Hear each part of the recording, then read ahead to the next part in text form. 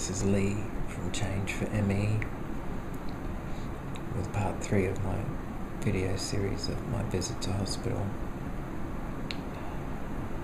Yesterday I had a ultrasound on my thyroid, and today I'm really crashed quite badly. So I think the message for this video is consider those sorts of issues.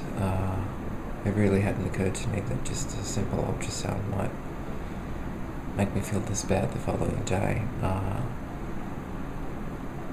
But I guess, there's possible radiation to consider, and the other thing that I noticed was the small room where the ultrasound was performed had mould on the ceiling, and it was quite a small dark room, so there was probably lots of mould in other places that I couldn't see.